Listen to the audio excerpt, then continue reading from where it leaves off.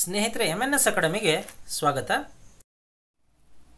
ಸ್ನೇಹಿತರೆ, ಇದೇ ಮೊದಲನೇ ಸಾರಿ ನೀವು ನಮ್ಮ ಚಾನಲ್ಗೆ ಭೇಟಿ ನೀಡ್ತಾ ಇದ್ದರೆ ನಮ್ಮ ಚಾನಲನ್ನು ಸಬ್ಸ್ಕ್ರೈಬ್ ಆಗಿ ಹಾಗೆ ಪಕ್ಕದಲ್ಲಿರ್ತಕ್ಕಂಥ ಬೆಲ್ ಬಟನನ್ನು ಕ್ಲಿಕ್ ಮಾಡಿದ್ರೆ ನಾವು ಮಾಡ್ತಕ್ಕಂಥ ಎಲ್ಲ ಹೊಸ ವಿಡಿಯೋಗಳ ನೋಟಿಫಿಕೇಷನ್ ನಿಮಗೆ ತಲುಪತ್ತೆ. ಹಾಗೆ ನಮ್ಮ ಚಾನಲ್ನ ಪ್ಲೇಲಿಸ್ಟ್ನಲ್ಲಿ ಹಲವಾರು ವಿಡಿಯೋಗಳಿದೆ, ಆ ವಿಡಿಯೋಗಳನ್ನೆಲ್ಲ ನೀವು ನೋಡಿ ಅಂತ ಹೇಳ್ತಾ, ಸ್ನೇಹಿತರೆ, ದಿನಾಂಕ 27/6/2020 ಪ್ರಚಲಿತ ಘಟನೆಗಳ ಪ್ರಮುಖ ವಿದ್ಯಮಾನವನ್ನು ಈ ವಿಡಿಯೋದಲ್ಲಿ ಚರ್ಚೆ ಮಾಡೋಣ. ಈ ವಿಡಿಯೋವನ್ನು ಕೊನೆವರೆಗೂ ನೋಡಿ. ಹಾಗೆ ವಿಡಿಯೋ ಇಷ್ಟ ಆದರೆ ಈ ವಿಡಿಯೋವನ್ನು ಲೈಕ್ ಮಾಡಿ, ನಿಮ್ಮ ಸ್ನೇಹಿತರೊಂದಿಗೆ ಶೇರ್ ಮಾಡಿ, ಹಾಗೆ ನಿಮ್ಮ ಅಮೂಲ್ಯವಾದ ಸಲಹೆಗಳನ್ನು ನಮಗೆ ಕಮೆಂಟ್ ರೂಪದಲ್ಲಿ ನೀಡಿ.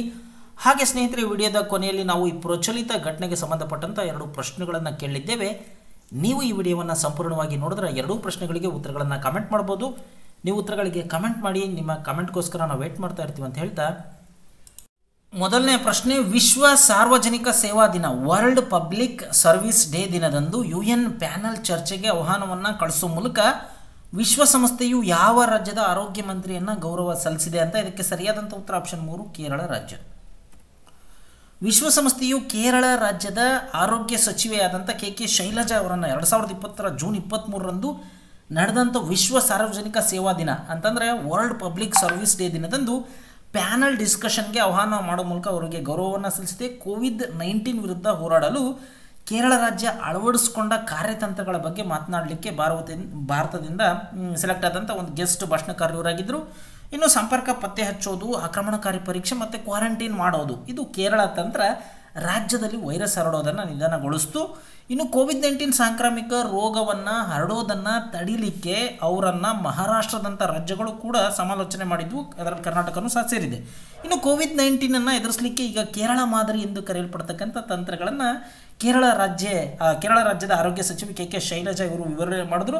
ಇನ್ನು COVID-19 ಎದುರಿಸಲಿಕ್ಕೆ ಶ್ಲಾಘನೀಯ ಕಾರ್ಯಗಳನ್ನು ಮಾಡಿದಂಥ ನಾಯಕರನ್ನು ಗೌರವಿಸುವ ಸಲುವಾಗಿ ವೆಬ್ನಾರನ್ನು ಆಯೋಜನೆ ಮಾಡಲಾಗಿತ್ತು, ಅದರಲ್ಲಿ ಇವರು ಭಾಗವಹಿಸಿದ್ದರು. ಮುಂದಿನ ಪ್ರಶ್ನೆ, ಕುಶಿನಗರ ವಿಮಾನ ನಿಲ್ದಾಣವನ್ನು ಅಂತಾರಾಷ್ಟ್ರೀಯ ವಿಮಾನ ನಿಲ್ದಾಣ ಅಂತೇಳಿ ಸರ್ಕಾರ ಘೋಷಣೆ ಮಾಡಿದೆ. ವಿಮಾನ ನಿಲ್ದಾಣ ಯಾವ ರಾಜ್ಯದಲ್ಲಿ ಕಂಡುಬರುತ್ತೆ ಅಂತ. ಇದಕ್ಕೆ ಸರಿಯಾದಂಥ ಉತ್ತರ ಆಪ್ಷನ್ 3, ಉತ್ತರ ಪ್ರದೇಶ. ಜೂನ್ 24ರಂದು ಪ್ರಧಾನಮಂತ್ರಿ ನರೇಂದ್ರ ಮೋದಿರವರ ಅಧ್ಯಕ್ಷತೆಯಲ್ಲಿ ನಡೆದಂಥ ಕೇಂದ್ರ ಸಚಿವ ಸಂಪುಟ ಸಭೆ ಉತ್ತರ ಪ್ರದೇಶದ ಕುಶಿನಗರ ವಿಮಾನ ನಿಲ್ದಾಣವನ್ನು ಅಂತಾರಾಷ್ಟ್ರೀಯ ವಿಮಾನ ನಿಲ್ದಾಣ ಅಂತ ಘೋಷಣೆ ಮಾಡಲಿಕ್ಕೆ ಅನುಮೋದನೆಯನ್ನು ನೀಡಿತು. ಇನ್ನು ಈ ಕ್ರಮ ವಾಯು ಸಂಪರ್ಕವನ್ನು ಸುಧಾರಿಸುತ್ತೆ, ಹಾಗೆ ದೇಶೀಯ ಮತ್ತು ಅಂತಾರಾಷ್ಟ್ರೀಯ ಪ್ರವಾಸೋದ್ಯಮವನ್ನು ಸಹ ಹೆಚ್ಚಿಸುತ್ತೆ ಅಂತ ನಿರೀಕ್ಷೆ ಮಾಡಲಾಗಿದೆ. ಇನ್ನು ಕುಶಿನಗರ ವಿಮಾನ ನಿಲ್ದಾಣ ಉತ್ತರ ಪ್ರದೇಶದ ಲುಂಬಿನಿ, ಕಪಿಲವಸ್ತು, ಶ್ರಾವಸ್ತಿ ಅಂತ ಬೌದ್ಧ ಸಾಂಸ್ಕೃತಿಕ ತಾಣಗಳ ಸುತ್ತ ಇದು ಇದೆ. ಮುಂದಿನ ಪ್ರಶ್ನೆ, ಪಶ್ಚಿಮ ಬಂಗಾಳ ತನ್ನ ಲಾಕ್ಡೌನನ್ನು ಎಲ್ಲಿವರೆಗೆ ವಿಸ್ತರಣೆ ಮಾಡಿದೆ ಅಂತ. ಇದಕ್ಕೆ ಸರಿಯಾದಂಥ ಉತ್ತರ ಆಪ್ಷನ್ 1, ಜುಲೈ 31ರವರೆಗೆ. ಪಶ್ಚಿಮ ಬಂಗಾಳ ರಾಜ್ಯ ಸರ್ಕಾರ 2020 ಜುಲೈ 31ರವರೆಗೆ ರಾಜ್ಯದಲ್ಲಿ ಲಾಕ್ಡೌನನ್ನು ವಿಸ್ತರಣೆ ಮಾಡಲಿಕ್ಕೆ ನಿರ್ಧಾರ ಮಾಡಿದೆ. ರಾಜ್ಯದ ಮುಖ್ಯಮಂತ್ರಿ ಮಮತಾ ಬ್ಯಾನರ್ಜಿರವರು ಜೂನ್ 24ರಂದು ಈ ಸರ್ವಪಕ್ಷ ಸಭೆಯ ನಂತರ ಈ ಘೋಷಣೆಯನ್ನು ಮಾಡ್ತಾರೆ. ಇನ್ನು COVID-19 ರಾಜ್ಯದಲ್ಲಿ ನಿರಂತರವಾಗಿ ಪ್ರಕರಣಗಳು ಹೆಚ್ಚುತ್ತಾ ಇರತಕ್ಕಂಥ ಹಿನ್ನೆಲೆಯಲ್ಲಿ ಈ ನಿರ್ಧಾರವನ್ನು ತೆಗೆದುಕೊಳ್ಳಲಾಗಿದೆ. ಇನ್ನು ಲಾಕ್ಡೌನನ್ನು ಹೆಚ್ಚು ವಿಶ್ರಾಂತಿಯೊಂದಿಗೆ, ಅಂದರೆ ಕೆಲವು ಇನ್ನೂ ಎಕ್ಸೆಪ್ಷನನ್ನು ಕೊಡ್ತಾರೆ ಅಂತೇಳಿ ಪಶ್ಚಿಮ ಬಂಗಾಳದ CM ಹೇಳಿದ್ದಾರೆ. ಇನ್ನು ಜುಲೈ 31ರವರೆಗೆ ರಾಜ್ಯದ ಎಲ್ಲ ಶಿಕ್ಷಣ ಸಂಸ್ಥೆಗಳು ಮುಚ್ಚಲ್ಪಟ್ಟಿರ್ತವೆ ಅಂತ ಹೇಳಿದ್ದಾರೆ. ಇನ್ನು ಅದರ ಜೊತೆಗೆ ರಾಜ್ಯದ ಎಲ್ಲ ಖಾಸಗಿ ನರ್ಸಿಂಗ್ ಹೋಮ್ಗಳು ಸಹ ಈ ವೆಚ್ಚ ಪರಿಣಾಮಕಾರಿ ಕೋವಿಡ್ ಚಿಕಿತ್ಸೆ ಮಾಡಬೇಕು ಅಂತೇಳಿ ಅದಕ್ಕೆ ನಿರ್ದೇಶನವನ್ನು ಸಹ ನೀಡಲಾಗಿದೆ. ಅಂದರೆ ಕಡಿಮೆ ವೆಚ್ಚದಲ್ಲೇ COVID-19 ಚಿಕಿತ್ಸೆಯನ್ನು ಮಾಡಬೇಕು ಖಾಸಗಿ ನರ್ಸಿಂಗ್ ಹೋಮ್ಗಳು ಅಂತೇಳಿ ಆದೇಶ ನೀಡಲಾಗಿದೆ. ಮುಂದಿನ ಪ್ರಶ್ನೆ, ಇ ಬ್ಲಡ್ ಸರ್ವಿಸ್ ಮೊಬೈಲ್ ಆ್ಯಪನ್ನು ಯಾರು ಲಾಂಚ್ ಮಾಡಿದ್ರು ಅಂತ. ಇದಕ್ಕೆ ಸರಿಯಾದಂಥ ಉತ್ತರ ಆಪ್ಷನ್ 1, ಡಾಕ್ಟರ್ ಹರ್ಷವರ್ಧನ್ ಇವರು, ಆರೋಗ್ಯ ಸಚಿವ, ಕೇಂದ್ರ ಆರೋಗ್ಯ ಸಚಿವ. ಆರೋಗ್ಯ ಸಚಿವ ಡಾಕ್ಟರ್ ಹರ್ಷವರ್ಧನ್ ರವರು ಜೂನ್ 25ರಂದು ಇ ಬ್ಲಡ್ ಸೇವೆಗಳ ಮೊಬೈಲ್ ಅಪ್ಲಿಕೇಶನನ್ನು ಲಾಂಚ್ ಮಾಡಿದ್ರು. ಈ ಅಪ್ಲಿಕೇಶನ್ ಭಾರತೀಯ ರೆಡ್ ಕ್ರಾಸ್ ಸೊಸೈಟಿಯ ಒಂದು ಉಪಕ್ರಮ ಆಗಿದ್ದು, ಇದು COVID-19 ವಿರುದ್ಧ ಹೋರಾಟಕ್ಕೆ ಸಮರ್ಪಣೆ ಮಾಡಲಾಗಿದೆ. ಇನ್ನು ಅಗತ್ಯ ಇರತಕ್ಕಂಥವರು ಈ ಅಪ್ಲಿಕೇಶನ್ನಲ್ಲಿ ನೋಂದಾಯಿಸ್ಕೊಳ್ಬೋದು ಮತ್ತು ಅಗತ್ಯವಾದ ರಕ್ತ ಎಲ್ಲಿ ಸಿಗುತ್ತೆ ಅಂತ ಇದರಿಂದ ತಿಳಿಬೋದು. ಹಾಗೆ ಜನರು 4 ಯೂನಿಟ್ವರೆಗಿನ ರಕ್ತದ ಬೇಡಿಕೆಯನ್ನು ಈ ಒಂದು ಆ್ಯಪ್ ಮೂಲಕ ಇಡ್ಬೋದು ಅಂತೇಳಿ ಆರೋಗ್ಯ ಸಚಿವರು ಹೇಳಿದ್ದಾರೆ. ಮುಂದಿನ ಪ್ರಶ್ನೆ, ರೋಹಿಣಿ ಆಯೋಗದ ಅವಧಿಯನ್ನು ಎಲ್ಲಿವರೆಗೆ ವಿಸ್ತರಣೆ ಮಾಡಲು ಕ್ಯಾಬಿನೆಟ್ ಅನುಮೋದನೆ ನೀಡಿದೆ ಅಂತ. ಇದಕ್ಕೆ ಸರಿಯಾದಂಥ ಉತ್ತರ ಆಪ್ಷನ್ 3, ಜನವರಿ 21. ಇತರೆ ಹಿಂದುಳಿದ ವರ್ಗಗಳ ಉಪವರ್ಗೀಕರಣದ ವಿಷಯವನ್ನು ಪರಿಶೀಲನೆ ಮಾಡಲಿಕ್ಕೆ ರಚಿಸಲಾದಂಥ ನ್ಯಾಯಮೂರ್ತಿ ರೋಹಿಣಿ ಆಯೋಗ 2021 ಜನವರಿ 31ರವರೆಗೆ ಅಂದರೆ 6 ತಿಂಗಳ ಕಾಲ ತನ್ನ 9ನೇ ವಿಸ್ತರಣೆಯನ್ನು ಪಡೆದುಕೊಂಡಿದೆ. ಪ್ರಧಾನಮಂತ್ರಿ ನರೇಂದ್ರ ಮೋದಿರವರ ಅಧ್ಯಕ್ಷತೆಯಲ್ಲಿ ಕೇಂದ್ರ ಸಚಿವ ಸಂಪುಟ ಆಯೋಗದ ಅವಧಿಯನ್ನು ವಿಸ್ತರಣೆ ಮಾಡಲಿಕ್ಕೆ ಅನುಮೋದನೆಯನ್ನು ನೀಡಿತು. ಇನ್ನು ಆಯೋಗದ ನೇತೃತ್ವವನ್ನು ದೆಹಲಿ ಹೈಕೋರ್ಟ್ ಮುಖ್ಯ ನ್ಯಾಯಮೂರ್ತಿ ಜಿ ರೋಹಿಣಿರವರು ವಹಿಸಿದ್ದಾರೆ. ಇನ್ನು ವಿಸ್ತರಣೆ ಪ್ರಕಾರ ಆಯೋಗ ತನ್ನ ವರದಿಯನ್ನು 31 ಜನವರಿ 2021 ಸಲ್ಲಿಸಬೇಕು. ಆರಂಭದಲ್ಲಿ ಇದನ್ನು 2017 ಅಕ್ಟೋಬರ್ನಲ್ಲಿ ರಚನೆ ಮಾಡಲಾಗಿತ್ತು. ಇನ್ನು ಮೀಸಲಾತಿಯ ಪ್ರಯೋಜನಗಳನ್ನು ಪಡೆಯದ ಸಮುದಾಯದ ಸಮಸ್ಯೆಗಳನ್ನು ಇದು ಪರಿಶೀಲನೆಯನ್ನು ಮಾಡುತ್ತೆ. ಮುಂದಿನ ಪ್ರಶ್ನೆ, ರಾಷ್ಟ್ರೀಯ ಶೈಕ್ಷಣಿಕ ಸಂಶೋಧನೆ ಮತ್ತು ತರಬೇತಿ ಮಂಡಳಿ ಅಂದರೆ national council of education research and training ಅಂತ ಅಂದರೆ NCERTಗೆ ಸಂಬಂಧಿಸಿದಂತೆ ಈ ಕೆಳಗಿನ ಹೇಳಿಕೆಗಳನ್ನು ಪರಿಗಣಿಸಿ. ಒಂದೇ ಸ್ಟೇಟ್ಮೆಂಟು, ಇದು ಪ್ರಾಥಮಿಕ ಶಿಕ್ಷಣದ ಸಾರ್ವತ್ರೀಕರಣದ ಗುರಿಯನ್ನು ಸಾಧಿಸಲಿಕ್ಕೆ ಇರತಕ್ಕಂಥ ನೋಡಲ್ ಏಜೆನ್ಸಿಯಾಗಿ ಅಂದರೆ ಕಾರ್ಯನಿರ್ವಹಣೆ ಮಾಡುತ್ತೆ. ಇನ್ನು ಇದು ಶಾಲಾ ಶಿಕ್ಷಣ ಕ್ಷೇತ್ರದಲ್ಲಿ ಇತರ ದೇಶಗಳೊಂದಿಗೆ ದ್ವಿಪಕ್ಷೀಯ ಸಾಂಸ್ಕೃತಿಕ ವಿನಿಮಯ ಕಾರ್ಯಕ್ರಮಗಳನ್ನು ಅನುಷ್ಠಾನಗೊಳಿಸ್ತಕ್ಕಂಥ ಸಂಸ್ಥೆಯಾಗಿದೆ. ಮೇಲೆ ನೀಡಿರ್ತಕ್ಕಂಥ ಹೇಳಿಕೆಗಳಲ್ಲಿ ಯಾವುದು ಸರಿ ಅಂತ ಸ್ನೇಹಿತರೆ NCERT ಬಗ್ಗೆ ಮಾಹಿತಿಯನ್ನು ತಿಳ್ಕೊಳ್ಳೋಣ.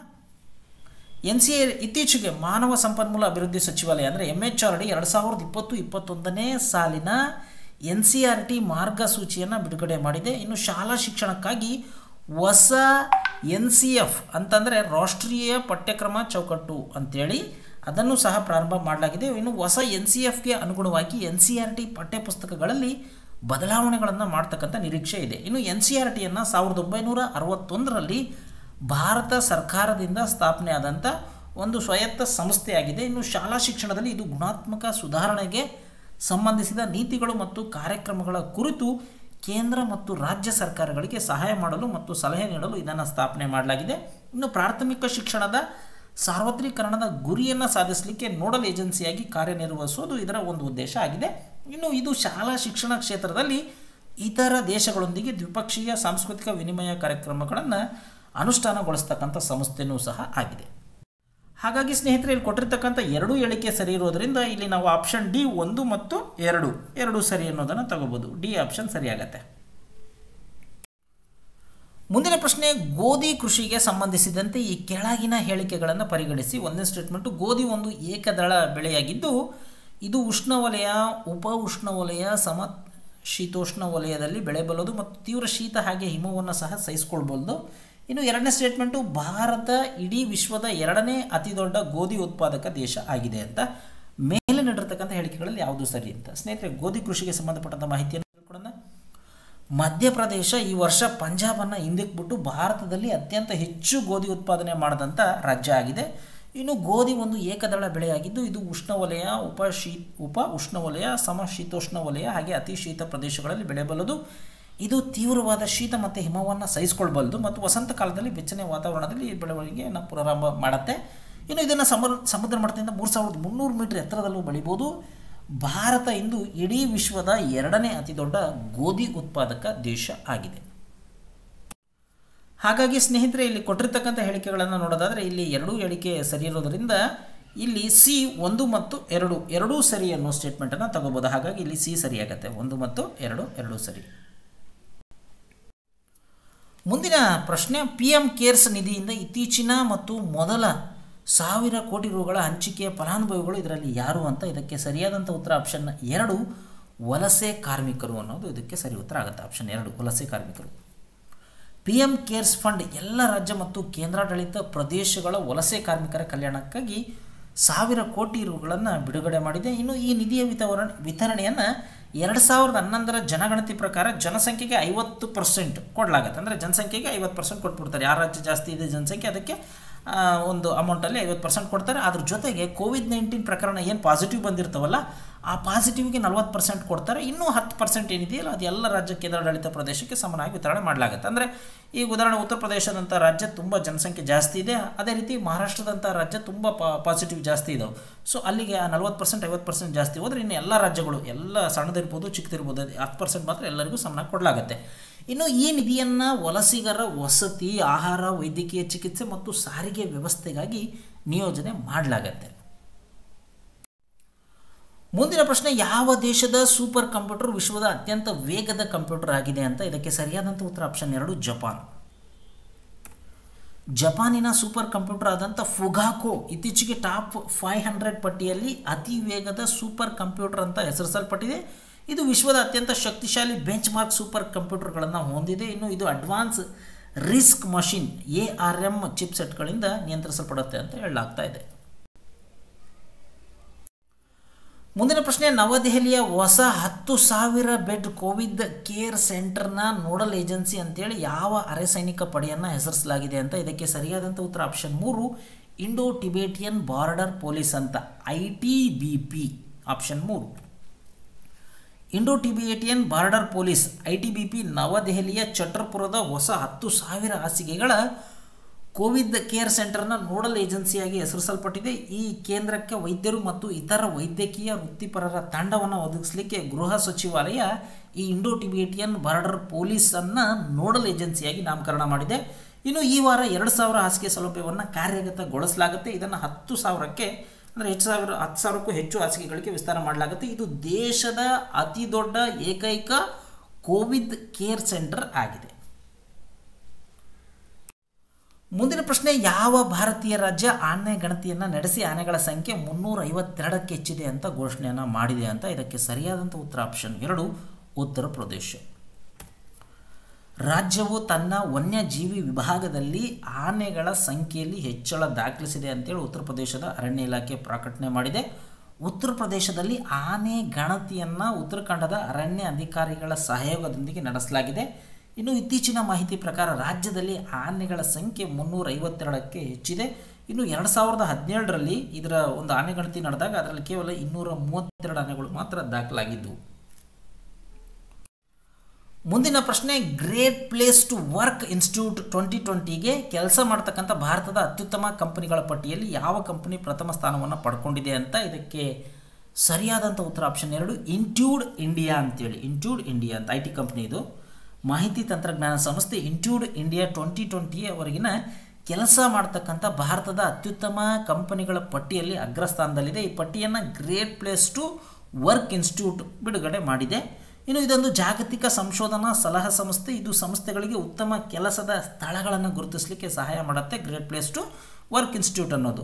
ಇನ್ನು ಇಂಟ್ಯೂಟ್ ಇಂಡಿಯಾ ನಂತರ DHL ಎಕ್ಸ್ಪ್ರೆಸ್ ಇಂಡಿಯಾ ಮತ್ತು ಉಜ್ಜೀವನ್ ಸ್ಮಾಲ್ ಫೈನಾನ್ಸ್ ಬ್ಯಾಂಕು ಕ್ರಮವಾಗಿ 2ನೇ ಮತ್ತು 3ನೇ ಸ್ಥಾನದಲ್ಲಿದ್ದಾವೆ great place to work institute ಪ್ರಕಾರ.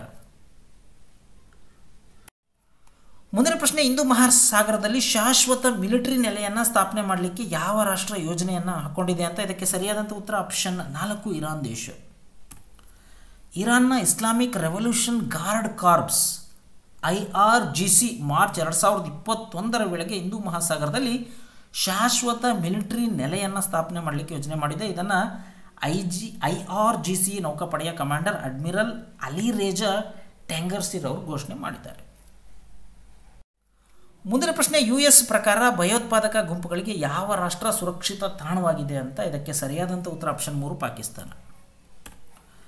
ಪ್ರಾದೇಶಿಕವಾಗಿ ಕೇಂದ್ರೀಕೃತ ಭಯೋತ್ಪಾದಕ ಗುಂಪುಗಳಿಗೆ ಪಾಕಿಸ್ತಾನ ಸುರಕ್ಷಿತ ತಾಣವಾಗಿ ಮುಂದುವರೆದಿದೆ ಅಂತೇಳಿ ಅಮೆರಿಕ ತನ್ನ ಇತ್ತೀಚಿನ ವರದಿಯಲ್ಲಿ ತಿಳಿಸಿದೆ.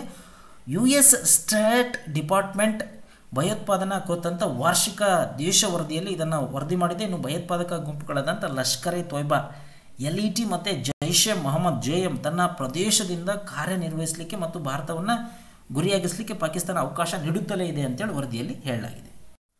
ಸ್ನೇಹಿತರೆ, ಇವತ್ತಿನ ರಸಪ್ರಶ್ನೆ ಮೊದಲನೇ ಪ್ರಶ್ನೆ, ಇತರೆ ಹಿಂದುಳಿದ ವರ್ಗಗಳ ಉಪವರ್ಗೀಕರಣವನ್ನು ಪರೀಕ್ಷೆ ಮಾಡಲಿಕ್ಕೆ ನೇಮಕಗೊಂಡಂಥ ಆಯೋಗದ ಮುಖ್ಯಸ್ಥರು ಯಾರು ಅಂತ, ಅವರ ಮುಖ್ಯಸ್ಥರ ಹೆಸರು ಅಂತ. ಇನ್ನು ಎರಡನೇ ಪ್ರಶ್ನೆ, ವಿಶ್ವ ಸಾರ್ವಜನಿಕ ಸೇವಾ ದಿನ ವರ್ಲ್ಡ್ ಪಬ್ಲಿಕ್ ಸರ್ವಿಸ್ ಡೇ ಅಂದು UN ಪ್ಯಾನಲ್ ಚರ್ಚೆಗೆ ಆಹ್ವಾನವನ್ನು ಕಳಿಸುವ ಮೂಲಕ ವಿಶ್ವಸಂಸ್ಥೆಯಿಂದ ಗೌರವಿಸಲ್ಪಟ್ಟಂಥ ಕೇರಳ ರಾಜ್ಯದ ಆರೋಗ್ಯ ಸಚಿವೆ ಯಾರು ಅಂತ. ಸ್ನೇಹಿತರೆ, ಎರಡು ಪ್ರಶ್ನೆಗಳಿಗೆ ಉತ್ತರಗಳನ್ನು ಕಮೆಂಟ್ ಮಾಡಿ. ನಿಮ್ಮ ಕಮೆಂಟ್ಗೋಸ್ಕರ ನಾವು ವೇಟ್ ಮಾಡ್ತಾ ಇರ್ತೀವಿ ಅಂತ ಹೇಳ್ತಾ, ಸ್ನೇಹಿತರೆ, ವಿಡಿಯೋವನ್ನು ನೋಡಿದಂಥ ಎಲ್ಲರಿಗೂ ಧನ್ಯವಾದಗಳು. ನಾಳಿನ ಪ್ರಚಲಿತ ಘಟನೆಯ ವಿದ್ಯಮಾನದೊಂದಿಗೆ ಮತ್ತೆ ನಿಮ್ಮನ್ನು ಭೇಟಿಯಾಗ್ತೀವಿ. ಅಲ್ಲಿವರೆಗೂ ಎಲ್ಲರಿಗೂ ಧನ್ಯವಾದಗಳು. ನಮಸ್ಕಾರ.